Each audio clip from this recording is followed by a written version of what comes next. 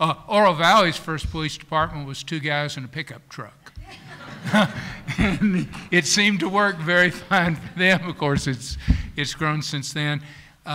My view and my council, and I think the people in our town are pretty united, that public safety is the primary function of the government. It is the overriding priority that includes not only police, but we don't have a municipal fire department either, but the courts and the zoning and building regulations and so forth, which are all part of public safety.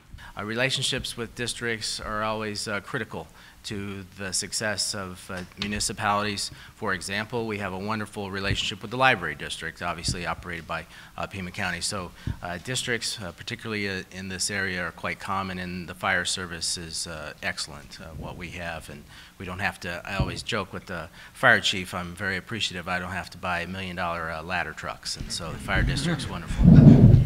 One thing I will say about police, yes, that is going to be the most expensive part of your budget. It's going to be the most important to keep you safe and keep your community going. But you still live in Pima County.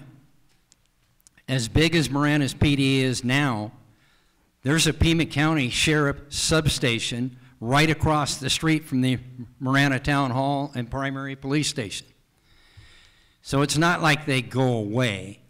And, you know, you'll get police service to the beginning of the fiscal year, July 1, through the county anyway. That gives you a chance to start collecting some of your revenue sharing and some of your monies. But we work together. And we still, I mean, we have a pretty good-sized police force, but we work hand in hand with Pima County. We have a great relationship with them, and the officers work together.